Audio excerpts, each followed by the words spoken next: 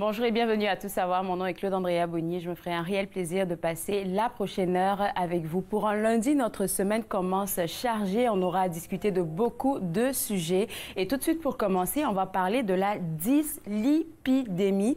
Un gros terme qui veut tout simplement dire qu'on va parler de cholestérol avec moi, la diététiste Isabelle Normandin. Et on en riait tout à l'heure avant l'émission. Quand tu m'as envoyé le sujet d'aujourd'hui, je me suis dit, c'est quoi ça? Dyslipidémie. J'ai même réussi à le dire, hein? Très bien en plus de ça. Puis, en fait, c'est un très long terme qui, en fait, c'est deux mots qui ont été mis ensemble. Dys qui veut dire anormal et lipide qui veut dire les gras. Donc, dyslipidémie, effectivement. Alors, aujourd'hui, on parle de cholestérol et je pense que c'est important parce que, tu sais, l'été arrive, ben, on est pratiquement en été, là, on va dire, et puis on va faire des dégâts. Peut-être. Oui, ben en fait, il faut pas trop se taper sur les doigts là. Moi, j'ai pour dire qu'il faut avoir une alimentation équilibrée, faite de bons aliments pour la santé, mais aussi quelquefois où on se paye un peu la traite, si je peux dire. Les gens qui connaissent un petit peu déjà là, le cholestérol et ce qui en est là, on parle en fait d'un taux de lipides, donc de gras qui est trop élevé dans le sang. Puis souvent on n'est pas au courant là, quand on a cette condition-là. Donc il n'y a pas de symptômes qui vont apparaître là, qui vont nous laisser savoir qu'on a de la dyslipidémie. Il faut vraiment aller voir son médecin et faire des tests de sang pour le savoir. Et selon toi, à quelle fréquence on devrait faire ces tests-là? Donc, c'est une bonne question. Les médecins sont vraiment ceux qui vont vous indiquer là, plus en détail quelles sont les recommandations, mais très certainement après l'âge de 40 ans.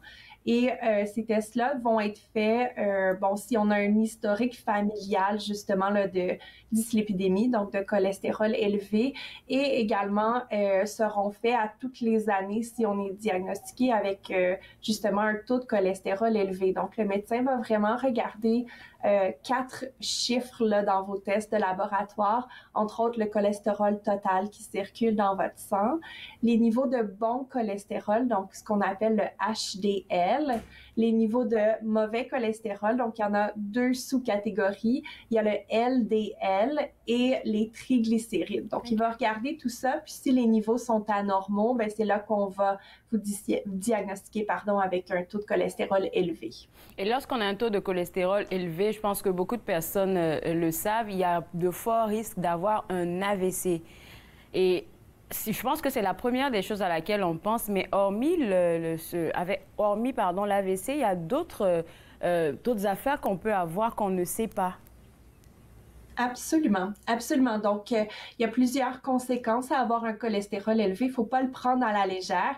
Ici, je mentionne pas les conséquences parce que je veux faire peur aux gens, mais plutôt pour comprendre que c'est important de prendre soin là, de cette situation si jamais vous êtes diagnostiqué avec cette maladie-là. Okay. On parle premièrement de symptômes ou d'effets sur les vaisseaux sanguins qu'on appelle l'athérosclérose.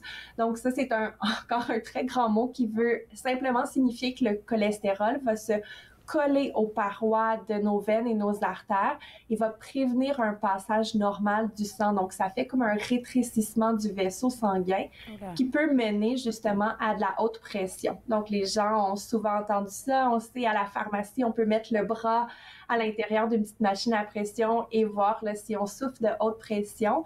Donc, l'hypercholestérolémie peut mener à ça.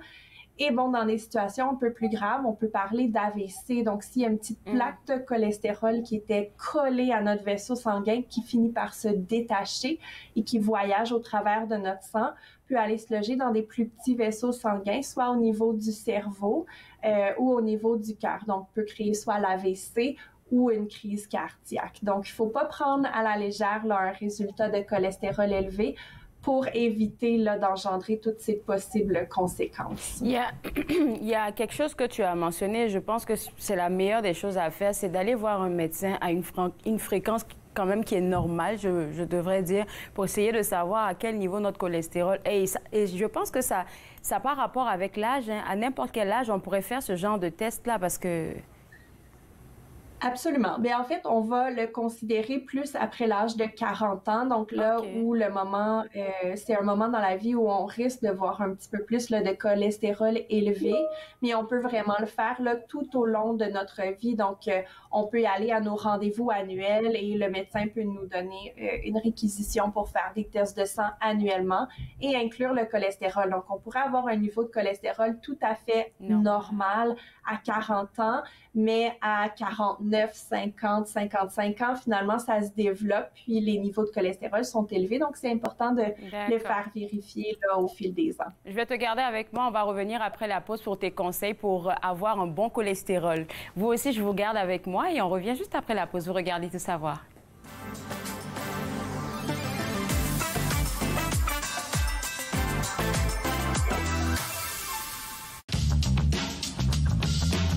Cette émission est présentée par Télé Élan. Vous êtes enfin aux commandes.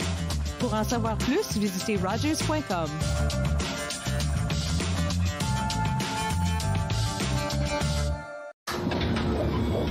Cet enfant est en parfaite santé. Ce qui est malsain, ce sont les signalements des naissances.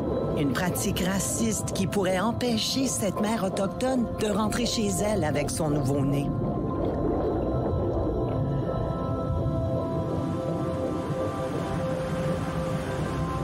Devenez un allié. Élevez-vous au-dessus du racisme dans les soins de santé. Je l'ai fait. J'en ai besoin.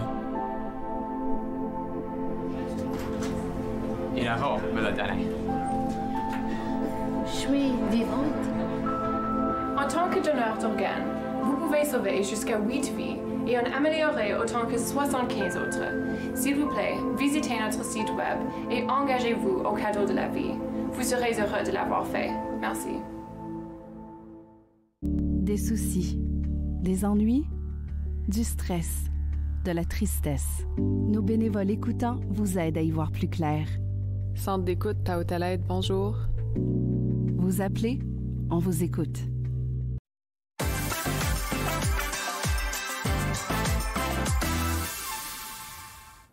De retour à Tout savoir, on parle toujours de cholestérol avec la diététiste Isabelle Normandin.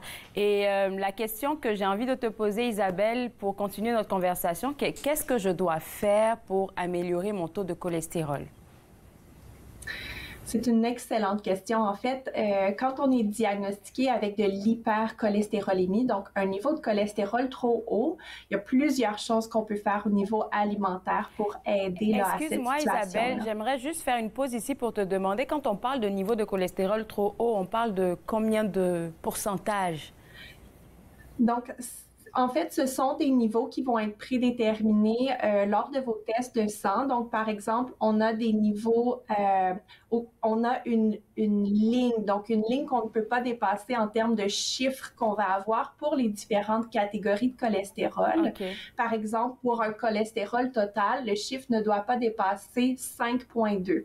Donc, aussitôt qu'on a un cholestérol total au-delà de 5,2, bien, on va dire qu'on fait de l'hypercholestérolémie. Okay. Et on va aller vérifier quel sous-type de cholestérol vient là, créer un problème. Parfois, tous les types, donc le HDL, le LDL et les triglycérides sont à l'extérieur des valeurs normales. Parfois, c'est seulement qu'un de ces chiffres-là qui va en fait amener notre cholestérol à ne plus être optimal. Donc, c'est important d'en discuter avec son médecin. Si vous avez accès à une diététiste, d'en parler aussi pour savoir qu'est-ce que vous devriez faire là, pour améliorer votre cholestérol. Mais de façon générale, les recommandations sont les mêmes pour tous. Donc, on va vous suggérer en fait d'augmenter votre consommation de fibres alimentaires. Donc, les fibres alimentaires, elles vont aider à diminuer les taux de cholestérol parce qu'elles vont se lier aux mauvais gras qui circulent dans votre tube digestif et vont empêcher en partie leur absorption. Donc, par exemple, si je mange des gras saturés qui proviennent de la viande de barbecue, justement, on en parlait là avec l'été qui arrive. Donc, si je mange une pièce de viande plus riche en gras saturés, mais que je l'accompagne d'une belle salade qui contient beaucoup de fibres alimentaires, par exemple de riz brun ou pommes de terre sucrées qui contient aussi beaucoup de fibres, bien, les risques sont que je vais absorber moins des mauvais gras dans ma viande parce que j'ai beaucoup de fibres alimentaires au même moment, donc au même repas. Donc ça aide beaucoup. Les aliments très riches en fibres sont par exemple les fruits, les légumes, mais aussi tout ce qui est légumineuse, hein, donc les pois chiches, les lentilles. On a aussi toutes les noix, les graines, donc graines de lin, graines de chia. Donc ce sont tous des bons éléments à inclure à tous nos repas. D'accord, ça c'est de très bons conseils. Ensuite de ça, tu as mis dans les notes que tu m'as partagé quelque chose qui m'a fait rire et tu parlais aussi de barbecue. C'est le gras, tu sais, sur la viande là. C'est tellement emmerdant souvent. Il faut qu'on se le dise de pouvoir l'enlever. Tu sais, d'enlever tout. On peut pas tout enlever, mais tu conseilles en fait d'enlever le maximum. Oui, absolument. Donc, on peut, quand on regarde une pièce de viande, on peut enlever le gras qui est surtout à l'extérieur. Donc, le gras externe, le gras qui est visible, c'est sûr qu'on ne peut pas aller enlever le gras qui est à l'intérieur. On appelle ça le persillage, là. Donc les petites lignes blanches qui se trouvent à l'intérieur de la viande. Donc, on ne peut pas aller enlever ce gras-là. Par contre, par différentes méthodes de cuisson, on peut en éliminer une partie. Par exemple, au barbecue, on va mettre la pièce de viande sur la grille et le gras va s'écouler de la viande avec la température plus élevée. Donc, le gras va s'enlever par lui-même. Ça, c'est une très bonne façon de cuire. Donc, peu importe la façon où on pourrait cuire la viande et que le gras s'égoutte, c'est une bonne méthode de cuisson. Puis, ça l'enlève justement une partie des gras saturés. Donc, oui, c'est bon, un petit peu plus difficile, mais il y a des méthodes là, qui nous permettent de le faire. Il nous reste 1 minute et la dernière méthode que tu nous proposes de faire, tu nous conseilles de faire, elle n'est pas payante, c'est juste de faire de l'activité physique. Absolument. Donc, on voit des résultats positifs sur le cholestérol sanguin, même après avoir fait seulement 20 minutes d'activité physique. Donc, j'ai pour mon dire qu'il y a 24 heures dans une journée, on est capable de trouver possiblement 4 ou 5 jours par semaine, un petit 20 minutes par jour où on peut aller prendre une marche à l'extérieur. Là, le beau temps est arrivé, donc c'est plus encourageant. Ça peut être sur son heure de lunch au travail également. Se mettre un petit vidéo de yoga. Donc, peu importe la façon qui va vous intéresser, trouvez une façon que vous allez aimer ça. Aller au travail à vélo, faire un peu de vélo après le travail. Peu importe la façon, mais vraiment de bouger au quotidien pour 20 minutes. Puis, on parle ici d'exercices modérés, donc où le cœur va battre un peu plus vite, mais on est capable de tenir une conversation là avec quelqu'un. Merci beaucoup, Isabelle. Je te souhaite un bel été et sois sûre qu'on a pris les notes. Merci beaucoup. Bon été à vous aussi. Alors, pour vous autres à la maison, pour avoir accès à notre diététiste professionnel, vous pouvez visiter son site internet à sfestottawa.ca. On va prendre une pause et juste après la pause, on va parler d'un événement qu'organise la radio Unique FM. Vous regardez Tout savoir.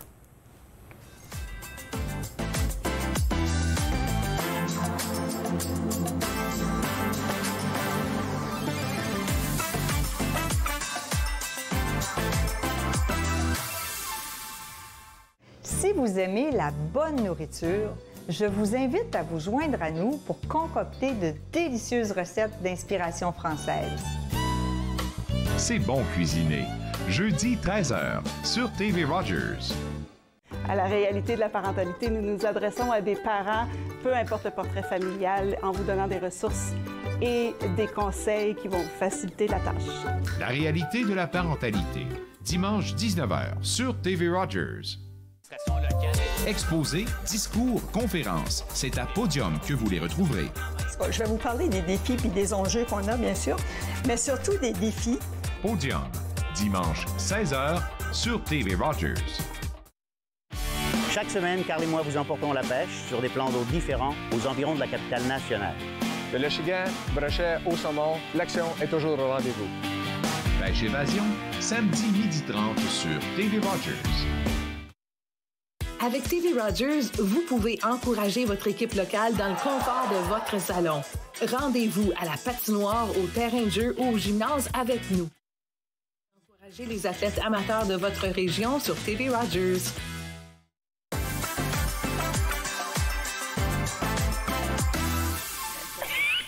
De retour à Tout savoir.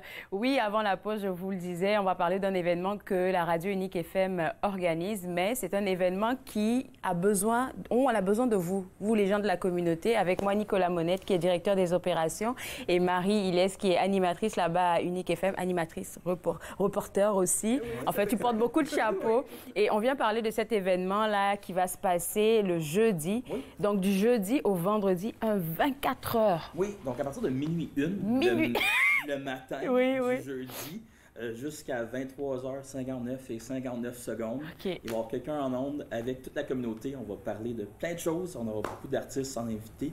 Puis ça va être le fun. Ça va être, toute notre équipe va animer aussi. On parle d'un radiodon. Oui.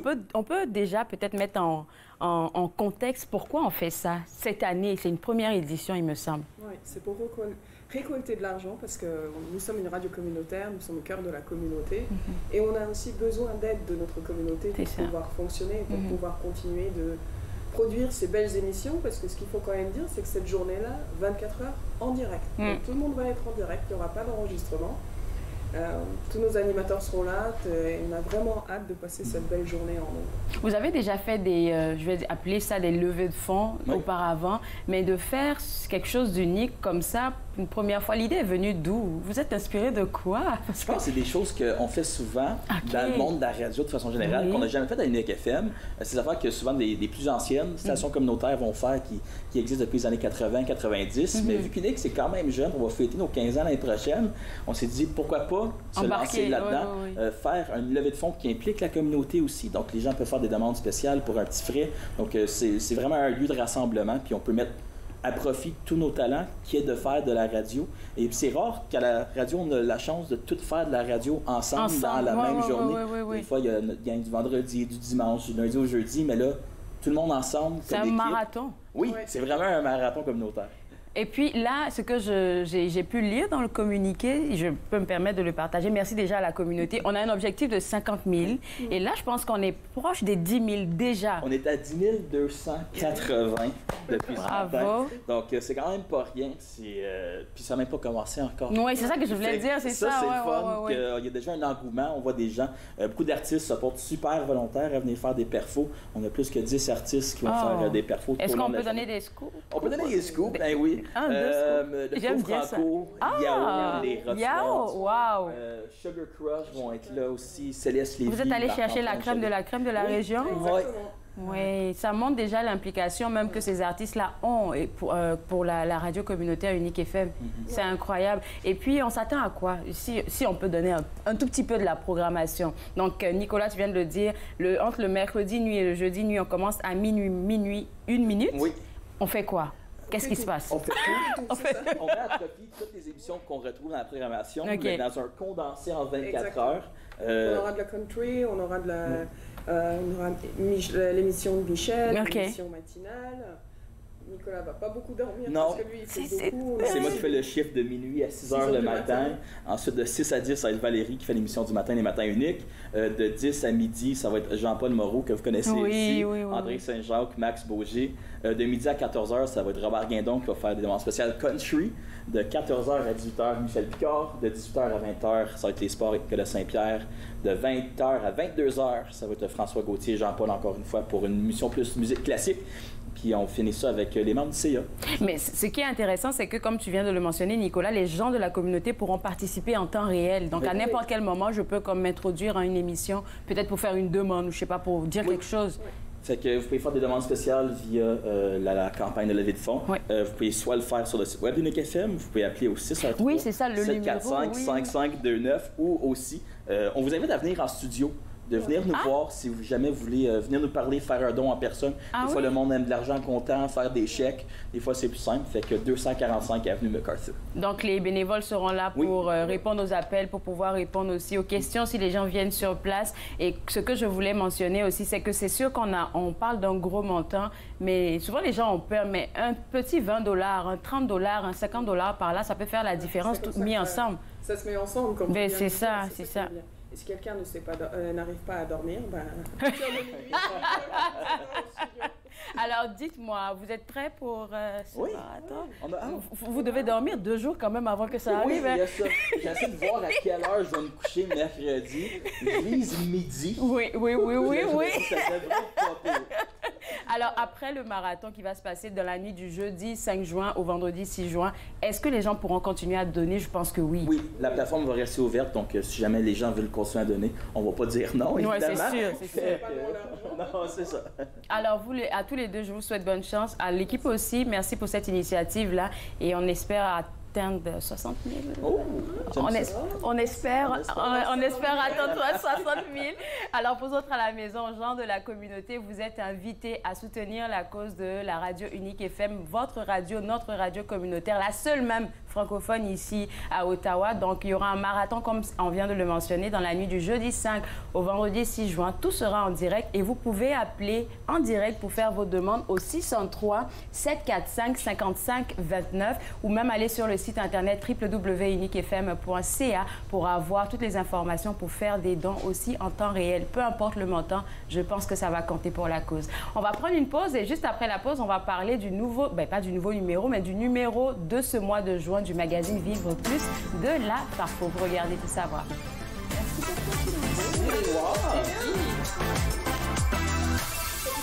Merci. Je suis né sur le territoire de la Première Nation Mushkim et j'ai été élevé par ma mère qui me parlait Nkaminem. Enfant, j'ai arrêté de parler ma langue maternelle car on m'a dit que de parler d'autres langues que l'anglais ne faisait pas canadien. Les aînés me sont apparus en rêve. Ils m'ont rappelé qui je suis et d'où je viens. Je me suis alors réveillé. Mes racines sont solides et je ne suis plus un locuteur silencieux. Ma langue révèle mes origines, me définit et me guide pour montrer et expliquer notre culture et nos traditions. C'est un cadeau pour les gens d'aujourd'hui et la génération à venir. Ce qui était perdu est retrouvé. Ce qui était endormi est réveillé. Mon sang est ici et je suis complet. J'ai renoué avec mes origines. Puis, c'était le fun?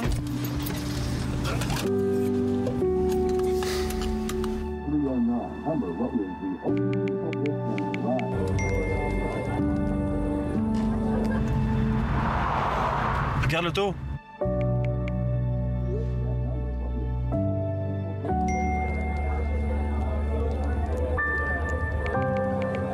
C'est pas celle-là dont tu me parlais l'autre fois?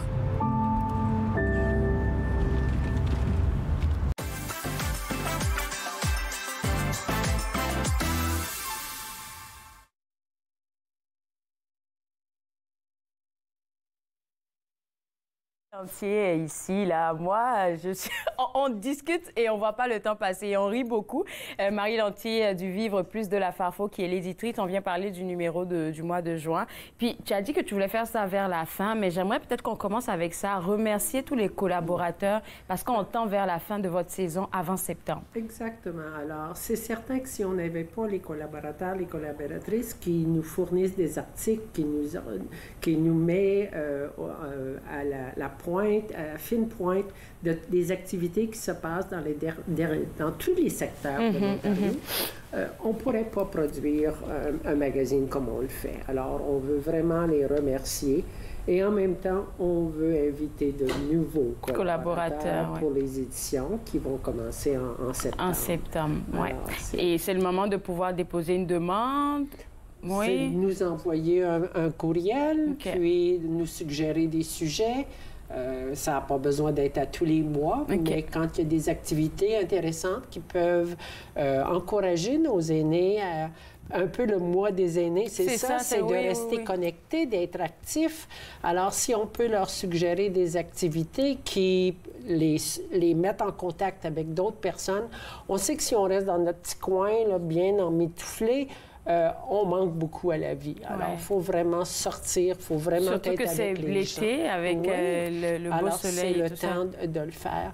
Et pour le mois des aînés, c'est ça qui est le thème, c'est de rester actif, de rester en santé, de rester connecté. Alors, profitez de tous ces moments-là que les collaborateurs peuvent nous partager. C'est certain qu'on ne peut pas être partout en province pour connaître, alors on se fie sur eux pour nous donner des articles, pour nous donner des activités qu'on peut faire. Pour le mois de juin, tu as dit, le mois de juin, on commémore, ou je dois dire, on célèbre beaucoup de choses. C'est le mois de la fierté, c'est le mois des cultures autochtones, et puis c'est aussi le mois des aînés. Et puis, parle-nous des articles qui se retrouvent dans le Vivre Plus ce mois. Si vous regardez notre magazine, je pense que nous avons 7 ou 8 articles qui parlent justement des aînés. Notre président, Jean-Roch Boutin, en parle. Michel Tremblay, notre DG, en parle aussi. Et on rehausse cette idée-là de vraiment rester en santé, puis de participer à des activités. On a même un article du ministre, je ne veux pas massacrer son nom, Tout. Alors, le ministre des aînés. Qui a donné un très bel article avec toutes sortes de liens. Puis j'ai apporté mon petit billet là, parce que j'en ai tellement, je ne veux pas l'oublier. On a des centres de vie active. Il y a 316 programmes de vie active en province. Les programmes de subvention pour des projets communautaires, le site Web, ce qu'il fait au niveau des prix d'excellence. Et il donne une statistique, il y a 4 millions en Ontario de personnes qui ont 65 ans et plus. Alors, on compte, on est là, il faut s'en occuper de ces gens-là. Alors, c'est un article que ça serait intéressant vraiment de lire, puis de voir les liens pour retrouver tous ces centres-là de vie active qui peuvent nous aider à rester en santé. Bravo d'avoir eu accès à votre ministre, parce que ça fait une différence, là. Puis, je le disais à Michel, je pense, lundi passé, quand il était sur l'émission, j'ai beaucoup de respect pour la FARFO. Pourquoi? Parce que Michel, à chaque fois qu'il vient sur le plateau, oui, tout, on parle du magazine, mais lui, il parle des activités, soit qu'il offre, ou même aux activités auxquelles il participe. Il va chercher l'information ailleurs, tout le temps. Il est toujours en contact. Il essaye de faire du réseautage partout pour faire promouvoir la FARFO. Et c'est vraiment franchement, un atout. Bravo. Un atout. Et il y a un webinaire, je pense, qui est relié à la maltraitance, un autre sujet qui vous tient particulièrement à cœur. Exactement. Alors, France Savoir, qui est la FAAC, qui est au niveau canadien, offre un atelier gratuit le 5 juin. Et la FARFO offre un atelier le 13 juin qui s'appelle « Vieillir en s'affirmant ». Alors, c'est vraiment d'être là puis de ne pas avoir peur de demander pour des services, pour des activités dans son milieu. Alors, 2 ateliers très intéressants, gratuits, en ligne, faciles d'accès. Vous pouvez même le regarder sur votre balcon, au soleil. Alors, c'est vraiment à ne pas manquer. Alors, ça se retrouve à la page 15 du magazine qui est disponible sur le site Internet gratuitement. Donc, vous pouvez avoir accès à ça pour avoir des informations sur ce webinaire-là. Il y a une autre, à la page 31, il me semble, où est-ce qu'on parle, vous avez fait un article avec l'Action ontarienne contre la violence faite aux femmes, il me semble. Toujours. Alors, c'est un organisme, finalement, qui nous commandite, qui sont très présents et qui veulent s'assurer que s'il y a des personnes dans notre communauté qui ont besoin, ils sont là pour eux. Alors, c'est vraiment quelque chose à consulter. On sait qu'il y a de la violence et quand on parle de maltraitance des aînés, j'imagine pas les femmes comme des violences, femmes aînées, violences physiques et autres. Et très souvent, c'est de la famille. Voilà. Oui. Alors, il faut faire surtout la famille et des proches aidants qui perdent patience. Alors, il faut faire appel à ce moment-là à un réseautage qui peut leur aider. Il me semble que vous avez un réseau ou un département, si je peux l'appeler comme ça, à la FARFO, qui s'occupe spécifiquement de ces questions-là contre la maltraitance faite aux aînés. Oui, Denise Lemay. Avec Denise Lemay. RP.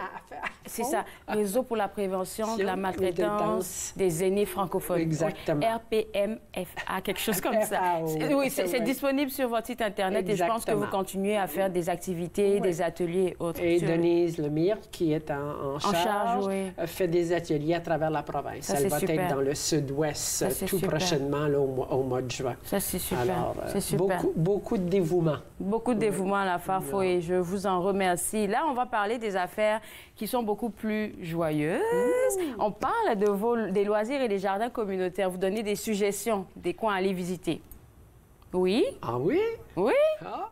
Loisirs et jardins communautaires. Les jardins communautaires, c'est pour aller les voir, non? Oui, mais c'est pas dans notre... À la page 43. Bon. OK, je m'excuse. Non, c'est toi l'éditrice, je te laisse aller. Qu'est-ce qu'on retrouve dans le Vivre Plus? Je te laisse aller. Alors, il y a comme de raison les activités de la Farfo comme telles, qui sont sur le site web et qui, il y en a beaucoup moins parce qu'on s'apprête finalement à terminer notre saison, prendre une pause durant le mois de juillet et août. Et en passant, puisque c'est vraiment l'été, il n'y a pas de Vivre Plus en juillet et août. Je ne pourrais pas te faire rire, malheureusement. Toi, je t'appelle. On reprend le 1er septembre. Donc, durant l'été, on essaie de revoir toute la mise en page. Qu'est-ce qu'on peut améliorer? Qu'est-ce qu'on peut changer pour faire... Ne changez pas les pages de couverture et les petites citations, non, on va garder ça juste pour toi, oui. Alors, c'est certain que c'est des moments où on a besoin de se ressourcer, d'aller chercher d'autres commanditaires, d'autres collaborateurs. Alors, on se tient en ligne pour et puis, ça. Une grosse nouvelle, c'est qu'en septembre, vous allez fêter, je pense, le 50e anniversaire. On termine. Toute l'année, Toute l'année, oui, c'est vrai. Et donc là, vous allez clore en septembre. Oui, c'est ça. Nous allons clore probablement et remercier en septembre tous les gens qui nous ont fourni des articles, qui nous ont parlé de leur expérience dans des 50 dernières années. Ouais. Ce qui est intéressant, c'est que c'est sûr qu'on prend une pause, mais tous les magazines Vivre Plus de janvier à juin, ils ont encore beaucoup de contenu là. Oui, puis c'est là, je pense, plus qu'un an. On a, je pense, jusqu'en 94 qui sont sur le site. Ils sont des... Ah oui, on peut... j'ai jamais remonté les si archives, loin, etc., que vous pouvez consulter. C'est un site qui est rempli d'informations, de ressources, de liens pour aller chercher de l'information, que ce soit sur des soins dentaires, que ce soit sur les assurances, que ce soit sur la prévention. Alors, quand vous allez sur le site sous ressources, vous allez trouver toutes sortes de contacts. Et si vous regardez Farfo dans les médias, il y a toujours un lien vers nos ressources. Merci beaucoup, Marie. Moi, je te souhaite un bel été. Et toi Ça m'a fait plaisir de t'avoir pour la saison parce que je pense que c'est notre dernière aujourd'hui chronique. Alors, profite bien et puis on se retrouve en septembre. Ça m'a fait plaisir. Merci beaucoup. Alors, pour vous autres à la maison, comme on vient de le mentionner, tous les articles, tous les magazines du Vivre Plus de la Farfo de cette année 2024, de l'année précédente, de l'année d'avant, sont disponibles sur le site Internet dont vous pouvez visiter rapidement le www.farfo.ca. On va prendre une pause et juste après la pause, on va parler avec Chantal Valéran de l'organisme Jeunesse sans drogue pour vous aider, vous les parents, à discuter avec vos jeunes avant de les laisser aller dans les différents bals de fin d'année. Je pense que c'est une discussion qu'on doit avoir avec eux. On revient juste après la pause, vous regardez Tout savoir. Merci beaucoup.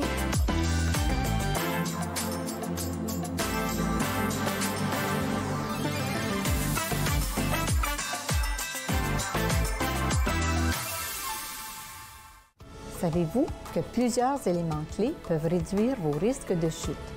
Joignez-vous aux séances d'exercice en force, en équilibre. En force, en équilibre, lundi, vendredi, 10h sur TV Rogers. Je m'appelle Chef Marc Miron et je vous invite chaque semaine dans ma cuisine. Je vous ferai découvrir des recettes, des plats, des techniques provenant du monde entier. C'est à ne pas manquer. Passion cuisine, lundi 13h30 sur TV Rogers.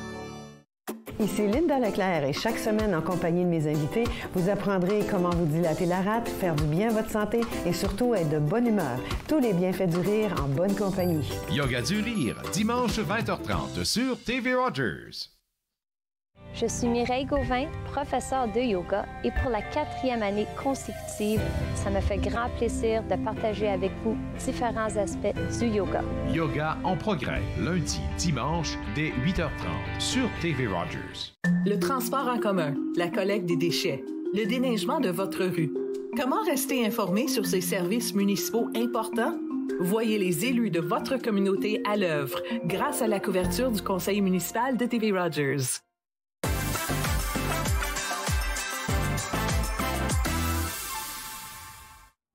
De retour à Tout savoir, comme j'ai dit, chers parents, on s'adresse à vous parce que les balles de fin d'année ont commencé, continuent. Et Chantal Valéran de l'organisme Jeunesse en Broc a des conseils pour vous parce que c'est toujours très intimidant, on le sait, de parler de consommation de substances avec son jeune. Oui, j'ose espérer qu'avec toutes les fois que je suis... Oui, ça a aidé, oui, ça a aidé. J'ai aidé les parents à initier ce dialogue-là, mais dans un esprit justement qu'on a les balles de finissant, les graduations qui arrivent. Les parties d'après. C'est des beaux moments, c'est des moments, c'est des rites de passage avec nos jeunes, mais que, encore une fois, on puisse les accompagner pour qu'ils prennent des décisions informées puis qui diminuent les risques qui peuvent être associés avec une consommation un petit peu plus peut-être excessive dans le temps du bal. Ouais. Alors, j'aime toujours que tu viennes avec des exemples concrets, des conseils concrets. Je vais suivre ce que tu m'as envoyé. En tant que parent, avant le grand soir, à qui devrais-je en parler et comment je devrais en parler à mon Exactement. Bon, en tant que parent, on se dit, OK, j'aimerais aborder le sujet, mais il y a peut-être des personnes qu'on n'avait pas pensé à qui en parler. Bien sûr, on va en parler avec son ado. Donc, parler à son ado, je disais, as-tu hâte à ton bal? À quoi tu as hâte? Parle-moi comment tu anticipes ça. Pour qu'on soit capable aussi d'aller voir, est-ce qu'il y a peut-être un petit peu de stress ou d'anxiété par rapport à ça? Je veux être belle, je veux être beau, je ne sais pas à qui je vais le demander, je ne sais pas si mes amis vont me mettre la pression pour boire. Donc, être capable de saisir un peu s'il y a des hésitations par rapport à une consommation potentielle, par exemple. Mais aussi peut-être aller parler à des parents qui ont eu déjà des ados qui ont gradué, comment ça s'est passé, quel genre de conversation ils avaient eu, quelles expériences ils ont eues. Puis aussi, dans l'esprit de, souvent avant le bal, il y a un cocktail avant, une petite réception. Les parents qui vont recevoir les ados chez eux, parlez à ces parents-là. Eux, quelles sont leurs attentes? Est-ce qu'ils vont permettre la consommation d'alcool, par exemple? Dans quel contexte? Comment ça va être structuré? Puis une autre partie, là, on a parlé à notre ado, on parle aux autres parents, puis aussi aux compagnies de transport. Parce qu'il y a des c'est vrai qu'ils vont prendre, ils vont prendre une limousine, ils vont louer un autobus. Est-ce que ces compagnies-là ont des assurances? Et est-ce qu'ils permettent la consommation? Est-ce qu'ils sont vraiment stricts qu'à l'intérieur, il n'y a pas de mousseux ou de rien?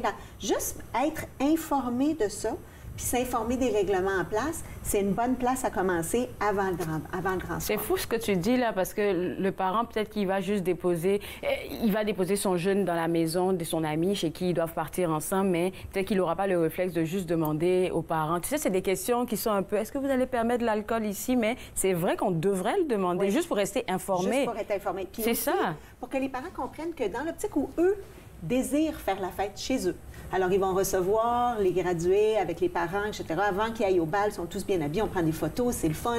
Il y a des petites bouchées, puis on peut être tenté à ce moment-là de dire, bien, on célèbre ça, on va prendre un verre de mousseux, etc. Il faut que les parents soient conscients que s'ils décident d'eux-mêmes de prendre la responsabilité d'offrir des consommations à des jeunes qui ne sont pas d'âge légal, ils sont responsables. Ils pourraient être poursuivis s'il arrivait quoi que ce soit à ces jeunes-là, si par mégarde un jeune se blesse, prend une voiture ou il arrive quelque chose, s'il y a un effet qu'on sait qu'il est en état d'ébriété puis que cette consommation-là a eu lieu chez des parents, au vu et au su de ces parents-là, ces parents-là peuvent être tenus responsables. Tu as raison. Alors là, maintenant, j'ai parlé à mon jeune, j'ai parlé aux parents qui sont censés recevoir mon jeune avant d'aller au bal. Je parle même à la compagnie de transport qui est censée les transporter. Le bal se passe. Oui. Il se termine bien. Oui. Ensuite, après ça, qu'est-ce que je fais? Il y a le bal, puis il y a l'après-bal. Oui. Dans plusieurs des cas, j'ai envie de savoir qu'est-ce qui s'est passé. Qu'est-ce qui se passe à l'après-bal? Parce que souvent, les jeunes là, vont être dans le meilleur comportement. On s'en va au bal, on est bien habillés, puis là, on enlève notre robe, on met nos jeans, puis on s'en va à l'après-bal. Puis c'est là, habituellement, que c'est moins structuré. Les jeunes vont pouvoir consommer de façon plus libre. Parce que ce qu'il faut savoir aussi, c'est que les événements qui se font par rapport au bal de graduation, habituellement, sont soumis aux mêmes règles de l'école. Alors, parler à son jeune aussi, c'est dire, es-tu au courant des règlements? Si votre jeune arrive en état d'ébriété à l'événement, il arrive à la belle salle de bal, etc., et puis sont en état d'ébriété, l'école pourrait leur refuser l'entrée. Parce que tu n'as pas le droit d'aller à l'école en état d'ébriété, puis c'est un événement de l'école. Donc, l'école pourrait dire, je suis désolée. Alors, quand on dit un bal dont on se souvient, on veut que notre jeune ait l'expérience du bal. Il pourrait arriver là, puis tout à coup se voir refuser l'entrée. Ou s'il apporte, par exemple, du cannabis, des produits comestibles ou cache quelques substances, que ce soit de l'alcool dans un sac à main, s'ils se font prendre, ils pourraient se faire refuser l'accès aussi. Avoir ces conversations-là en amont avec son jeune pour qu'il puisse prendre... Conscience, oui. Ben oui, conscience de les décisions que je vais prendre peuvent avoir des conséquences ou est-ce que je pourrais même pas aller au bal. Donc, dans un premier temps, parler de ça. Puis l'après-bal, justement. C'est là-bas oui, là. Parler à son jeune. De quoi tu as hâte de ton bal? Qu'est-ce que, tu sais, puis justement d'avoir des beaux souvenirs, de prendre des photos avec mes amis, d'avoir du plaisir. S'il y a une surconsommation, vas-tu t'en souvenir? Est-ce qu'à ce moment-là, il y a plein de monde avec plein de caméras? Moi, à mon bal de graduation, c'était des caméras avec des films. On avait 24 pauses, ça venait s'éteindre. On n'y en avait pas d'autres. Mais là, avec les téléphones, les vidéos, est-ce que tu es en confiance que les gens ne prendront pas des photos, des vidéos de toi qui vont être compromettantes pour toi? Est-ce que le lendemain, est-ce que tu vas avoir peur de ce qui va se ramasser sur les réseaux sociaux ou sur le WhatsApp avec tes amis? Prendre conscience avec qui je suis, qu'est-ce que je consomme et, j'avais dit parler à la compagnie de transport, mais avoir un plan B. S'il arrive quelque chose, si le chauffeur de limousine n'est pas là, s'il y a quoi que ce soit, le jeune décide de partir plus tard, de savoir qu'ils peuvent toujours téléphoner à la maison, par exemple, si c'est une des options qui est offerte, puis qu'on va aller les chercher sans problème, sans question posée, mais s'assurer que son jeune ne prenne jamais une voiture en état d'ébriété ou avec quelqu'un aussi qui a consommé. Tu donnes toujours comme conseil d'utiliser des faits réels ou des choses qu'on a entendues à la télé ou à la radio pour souvent entamer la conversation avec les jeunes. Et quand tu parlais de l'après-bal, ça me rappelle plusieurs séries quand j'étais plus jeune que je regardais. Il y a toujours quelque chose qui se passait de mal après l'après-bal, comme les jeunes allaient au bal de fin d'année et puis il y a toujours quelque chose qui se passait. Peut-être que ça peut être un bon départ pour avoir une conversation avec son jeune. Oh, j'ai regardé un film ou une série ou est-ce que, voilà, qu'est-ce qui s'est passé et tout. Puis j'ai entendu telle ou telle affaire, mais oui, de toujours utiliser des exemples puis de ne pas venir en accusation. En fait, ce qu'on veut, c'est que notre jeune ait du plaisir. C'est un beau moment, le bal. Bon, alors, on veut célébrer ça, c'est un bel accomplissement, mais encore une fois, de l'accompagner là-dedans, puis de dire, mais tu n'as peut-être pas pensé à telle chose, il faudrait peut-être en parler ensemble. Il faut comprendre aussi que la drogue du viol, juste une petite chose à dire, on dit souvent, surveillez votre verre, ne laissez pas votre verre. Mais le verre, là, c'est pas obligé d'être de la boisson, c'est pas obligé d'être de l'alcool. Ce qu'on met là-dedans qui fait qu'après ça, on perd la notion, etc., bien, c'est inodore, incolore. Ça peut être dans de l'eau, ça peut être dans du jus. Fait que quelqu'un qui se dit, moi, je suis en pleine sécurité parce que je bois du jus de pomme. Alors qu'ils ont mis quelque chose exactement. Dans le verre. Donc, surveiller son verre, c'est surveiller son verre, point. Donc, s'assurer de ne prendre que l'alcool qu'on s'est versé ou que peu importe le liquide qu'on s'est versé nous-mêmes, on n'accepte pas de quelqu'un d'autre et on le garde avec nous en tout temps, quitte à dire, j'ai perdu la notion de où est-ce que mon verre était, je vais en prendre un autre, on n'en prend pas. C'est ça. Oui. Même vieille comme je suis, là, mon père me donne toujours ce conseil comme si j'étais encore un bébé. Tellement vieille. C'est ça, oui. Donc là, maintenant, tu as parlé de ça, insister sur le fait que l'enfant doit être sûr que s'il y a quoi que ce soit qui se passe, tu peux toujours m'appeler, je vais venir te chercher, peu importe le lieu où tu te trouves. Oui, c'est un beau moment pour toi. Je suis pas là pour te chicaner, je suis là pour que tu sois en vie. Donc, appelle-moi, je vais pouvoir y aller. Puis si, en tant que parent, on peut pas y aller, bien qu'il y ait peut-être une application pour un service de taxi, un service d'Uber, peu importe, mais qu'on ait parlé à l'avance. S'il arrive quoi que ce soit, voici les options qui se sont offertes pour que tu sois en sécurité. Et puis, autre chose que moi, j'aimerais mentionner, parce que c'est dans ces environnements-là qu'il y a beaucoup d'influence, peut-être parler à son jeune on en a déjà discuté, toi et moi, dans l'une des chroniques, si ton ami te propose telle ou telle substance, parce que c'est là que ça peut arriver. Et puis, c'est toi le niaiseux du groupe, là, parce que tu veux pas en prendre. Exactement, mais les outiller, justement, pour dire qu'est-ce que tu pourrais dire. Dans un contexte où on dit, bien, prends ça, c'est le fun, etc. Puis là, tu veux pas avoir de l'air, justement, de la personne qui le fait pas, parce que il y a plein de choses qu'on peut outiller notre jeune pour qu'il puisse dire, peut-être, par exemple, bien, demain, j'ai un match de tennis qui est très important pour moi, j'aime mieux pas trop consommer. Ou même de dire, je prends des antibiotiques, je peux pas mélanger, je peux pas prendre ça, c'est pas bon pour moi, ou j'ai été mal... Tu sais, il y a plein de raisons. J'incite pas les gens à mentir, mais j'incite au moins à aider les parents à outiller les jeunes pour qu'ils ne perdent pas la face ou qui ne se sentent pas gênés, puis qu'ils aient ces réponses-là dans leur poche arrière, que si ça arrive, ils soient capables de le dire. Oui, puis qu'ils ne soient pas pris, ben là, je ne sais pas quoi dire, donc je vais consommer parce que je ne suis pas capable de me sortir de ce contexte-là. Merci beaucoup, Chantal. En 10 minutes, c'est sûr qu'on ne pouvait pas tout dire, mais je sais que vous avez eu un atelier. Je pense que cet atelier est encore disponible sur le site Internet. Oui, j'invite les parents à venir. On a fait un atelier d'1 heure avec plein de trucs, comme je dis, encore plus. Ils peuvent venir visionner ça sur notre site, à la fois en français et en anglais, venir sur notre site jeunesse-sans-drogue-canada.org et ils peuvent visionner ça là, quand ils veulent, mais ils vont être préparés là, pour avoir cette conversation-là. Merci beaucoup à toi encore une fois. Je ne sais pas si on va se revoir avant la fin de la saison, mais j'aimerais au moins te souhaiter un bel été. Et puis merci pour ta collaboration cette saison. Merci. Alors, pour vous autres à la maison, surtout pour les parents, les ressources sont disponibles gratuitement sur le www.jeunesse-sans-drogue-canada.org. Et sur ce site Internet-là, vous allez pouvoir retrouver l'atelier dont Chantal vient de parler. Il est gratuit en français et en anglais pour pouvoir avoir toutes les ressources pour discuter de cette thématique-là avec vos jeunes. On va prendre une pause et juste après la pause, on va parler de santé mentale et plus spécifiquement de la santé mentale des femmes. Vous regardez Tout savoir. Merci beaucoup. Merci à toi. Une belle chronique. Ben, écoute dedans.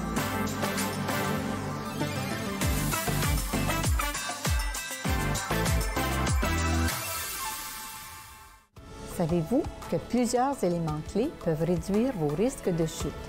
Joignez-vous aux séances d'exercice en force, en équilibre. En force, en équilibre, lundi, vendredi, 10h sur TV Rogers. Je m'appelle Chef Marc Miron et je vous invite chaque semaine dans ma cuisine. Je vous ferai découvrir des recettes, des plats, des techniques provenant du monde entier. C'est à ne pas manquer. Passion cuisine, lundi 13h30 sur TV Rogers. Ici Linda Leclerc et chaque semaine, en compagnie de mes invités, vous apprendrez comment vous dilater la rate, faire du bien à votre santé et surtout être de bonne humeur. Tous les bienfaits du rire en bonne compagnie. Yoga du rire, dimanche 20h30 sur TV Rogers. Je suis Mireille Gauvin, professeure de yoga, et pour la 4e année consécutive, ça me fait grand plaisir de partager avec vous différents aspects du yoga. Yoga en progrès, lundi, dimanche, dès 8h30 sur TV Rogers. Le transport en commun, la collecte des déchets, le déneigement de votre rue. Comment rester informé sur ces services municipaux importants? Voyez les élus de votre communauté à l'œuvre grâce à la couverture du conseil municipal de TV Rogers.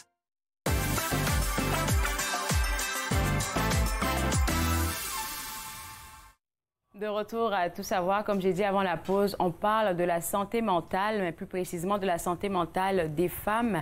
Et on va parler d'un programme qui est offert par le Centre Royal. C'est un programme de santé mentale pour les femmes avec moi, Eugénie Luanda, qui est animatrice d'atelier pour l'un de ces programmes, il me semble. Et vraiment, quand on parle de santé mentale, moi je dis tout le temps, ça me touche particulièrement, surtout pour les femmes. On a toujours beaucoup de choses sur les épaules et le temps de faire une pause pour prendre soin de nous, notre tête, c'est comme si ce n'était pas possible pour nous. Exactement. Et comment ces femmes-là arrivent vers vous?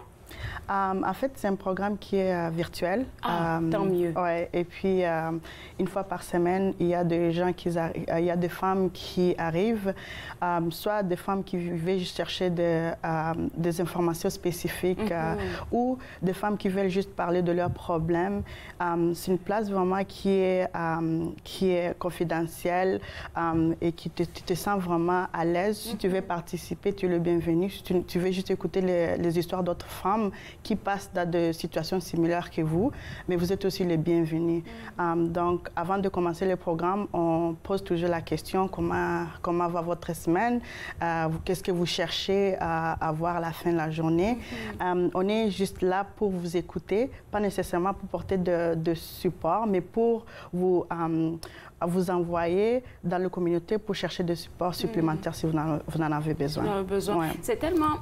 Souvent, je pense réellement que le fait de prendre soin de sa santé mentale, c'est de se retrouver dans un environnement où est-ce qu'on peut s'exprimer sans jugement et autres. Et le fait que tu mentionnes, Eugénie, que c'est virtuel, si par exemple, moi, je prends un exemple, hein, si moi, je vis des abus, par exemple, j'ai envie de partager mon histoire, c'est virtuel. Je ne suis pas obligée de montrer mon visage. Puis les gens vont m'écouter et puis me dire les bonnes affaires. Oui, en plus, la plupart de nos participants sont des personnes qui sont dans des abris Dans des abris, des refuges qui fuient de violences domestiques. Et en fait, ils sont là des fois en étant dans ces genres de places, surtout que vous avez des enfants ou des choses comme ça, vous pensez que peut-être c'est de ma faute, peut-être j'aurais pu faire mieux. C'est toujours des questions que les victimes se posent, les victimes qui fuient des violences domestiques. Oui. Donc, ce programme vraiment vous aide à vous dire, écoute, vous n'êtes pas le seul ou la seule, vous faites bien, vous êtes justement courageuse de pouvoir sortir vous-même vivante avec vos enfants ou autre chose. Donc, c'est vraiment un espace que vous pouvez parler de tout et de rien sans jugement, sans vous penser que vos histoires vont être attendues ailleurs demain. Et puis, les informations qu'on vous donne, soit c'est comment trouver des informations dans la communauté ou aussi comment avoir des avocats si vous avez besoin de représentants, comment avoir toutes ces informations que quand vous fuyez, vous savez pas où commencer, où aller. Donc, on est là justement pour vous diriger, pour savoir où trouver de l'aide. Ouais. Donc, je vais essayer de résumer un peu ce que vous offrez là-bas au Centre Royal pour les femmes dans ce programme-là. C'est que toutes les femmes sont invitées à se joindre à la conversation, peu importe leur localisation ici à Ottawa. Elles se connectent, on discute et puis dépendamment de vous qui êtes des accompagnants, ce que vous entendez, vous vous dites, OK, toi par exemple, tu as besoin de telles ressources et je te donne les ressources dont tu as besoin pour t'aider dans tes différentes démarches. C'est bien ça? En fait, ça dépend de vos histoires. Vous pouvez parler, comme je vous dis, on est là, on écoute vos histoires et peut-être vous allez parler, vous disiez, écoute, j'ai peur que mon conjoint, mon ex-conjoint me trouve ou j'ai des enfants, il est abusif, comment je pourrais vous aider? Mais là, on pourrait dire, écoute, il y a ces programmes qui est aide juridique, par exemple, ou il y a ce support extra qui est là pour vous supporter dans ce que vous voulez. Mais on est là vraiment pour suggérer. Vous pouvez prendre les informations, laisser dépendamment d'où vous êtes ou des choses comme ça. Mais vraiment, c'est des conseils qu'on vous donne et prenez-les ou laissez-les vraiment. On est là, on ne juge pas. On est là juste pour vous écouter. Parce que des fois, vous avez juste besoin de vanter de vos problèmes, de pleurer ou de se sentir que, écoute, quelqu'un m'écoute sans nécessairement se sentir jugé. C'est ça, c'est ça. Et ma question vient par rapport à l'accessibilité du groupe. Je sais que c'est pour les femmes ici à Ottawa. Comment moi, une femme d'Ottawa, je peux avoir accès à ce programme-là? J'imagine que c'est gratuit. C'est gratuit. Vous pouvez aller sur le site web Internet du Centre Royal. Il y a toutes les informations. Il y a aussi des différents groupes qui est là. Il y a les groupes qui est BIPOC, Black, Indigenous, and other people, other color. C'est justement pour les femmes noires et puis indigenous. Les femmes, oui, des Premières Nations. Parce que des fois, pour les Noirs, c'est difficile surtout dans notre communauté, de ne pas parler de santé mentale. Ou quand tu parles, tu te sens comme si tu es la seule personne qui est là. Notre communauté vraiment nous permet... Je sais de quoi tu parles. C'est tellement tabou, souvent. Exactement. Donc, le groupe est là pour les femmes qui viennent. Tu peux avoir un problème comme noir et puis tu te sens comme si je suis vraiment la seule. Et puis quand tu parles dans un endroit blanc, tu te sens vraiment comme ça. C'est des problèmes de blanc, c'est pas des problèmes de noir parce que dans notre communauté on ne parle pas vraiment. Mais quand vous avez quelqu'un qui a la même couleur, qui a la même culture, c'est très difficile de se sentir ouverte et puis de se sentir aussi que je suis pas la seule et puis il y a quelqu'un aussi qui m'écoute, il y a quelqu'un qui a des problèmes similaires, donc je suis pas vraiment folle ou je suis pas hors sujet de mes émotions. Je suis juste curieuse de savoir combien de femmes vous recevez, par exemple, par atelier et ça se passe quand? C'est quoi les heures, les jours? Les jours, ça dépend. Toutes les informations, vous pouvez trouver ça sur les sites Internet. Mais le groupe que je participe, c'est vraiment c'est drop-in. Vous pouvez venir. Il y a les liens qu'on vous envoie chaque semaine. C'est chaque semaine, le mardi, de 13h à 14h. Comme vous disiez, vous venez si vous voulez. Si vous ne voulez pas ces jours-là, c'est à vous. Donc, ça dépend. On peut avoir 2 participants comme on peut avoir 10 participants par jour, dépendamment vraiment de gens. Et souvent, les femmes qu'on a, justement, ils arrivent là-bas et puis ils écoutent seulement les histoires de quelqu'un. Et puis, prochaine fois, il va arriver et puis dire, en tout cas, la personne avait dit quelque chose, avait participé, ça m'a vraiment aidé à m'ouvrir. Donc, c'est comme ça qu'on fonctionne. En tout cas, bravo pour votre beau travail. Là. Et puis moi, je vais inviter les gens à aller sur le site Internet pour avoir accès à ce merveilleux programme-là. Et puis, je vous souhaite bonne chance, surtout pour nos communautés. Là, on se comprend. Il faut vraiment que les femmes prennent en compte leur santé mentale. Et le Centre Royal a un programme pour santé mentale des femmes accessible à tous. Vous pouvez aller sur le www.royal.ca pour avoir plus d'informations. On revient juste après la pause. Vous regardez Tout savoir. Merci beaucoup. Ça a été bien.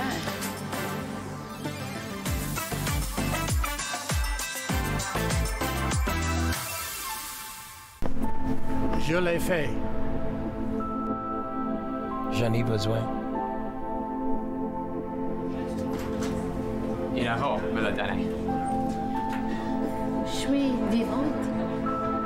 En tant que donneur d'organes, vous pouvez sauver jusqu'à 8 vies et en améliorer autant que 75 autres. S'il vous plaît, visitez notre site web et engagez-vous au cadeau de la vie. Vous serez heureux de l'avoir fait. Merci. Gros scoop tout le monde. Bienvenue à l'émission Court-circuit. Je m'appelle Céleste Lévy. Court-circuit, mercredi 20h sur TV Rogers. Bonjour, je peux prendre votre commande? Allô? Oui. Ah ouais, OK. C'est quoi ta question? Laisse-moi deviner. Un combo défoncé au volant, super joli. Non, juste un hamburger avec des frites. Tu penses que tu conduis mieux quand t'es défoncé? Pense-y 2 fois. Fumer du pot affecte ton délai de réaction et ta concentration. Un message de MAD Canada.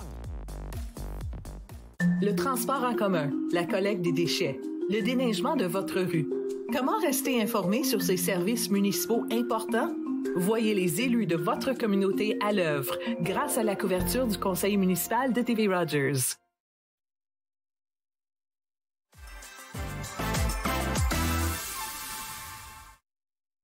Savoir, on a une grosse émission aujourd'hui, mais une émission que j'ai aimé animer parce qu'on a eu plein de belles informations.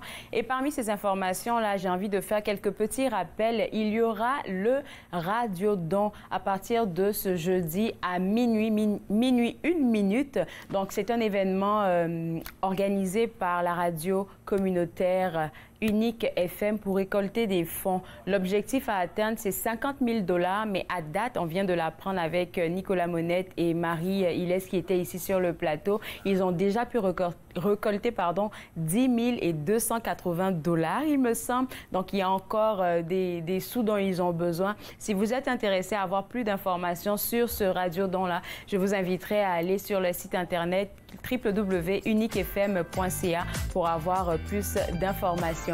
Autre information, autre discussion que je viens d'avoir tantôt sur l'émission, c'était avec Chantal Valéran qui parlait en fait des balles de finissant. En tant que parents, on a vraiment envie de préparer nos jeunes pour qu'ils aient les meilleurs outils pour aller à ces balles-là parce qu'on sait qu'il peut se passer plein de choses, surtout par rapport à la consommation de substances. Pour avoir plus d'informations sur comment appuyer vos jeunes, accompagner les jeunes, visitez le site internet jeunesse-sans-drogue-canada.org. Ce sera le site Internet à visiter pour avoir d'autres informations. On a parlé aussi de santé mentale, d'un programme de santé mentale offert exclusivement à des femmes au Centre Royal. Pour le site Internet, ça sera www.leroyal.ca. Moi, je me suis fait un plaisir de passer cette heure avec vous. On sera de retour mercredi à partir de 11h. Bye bye.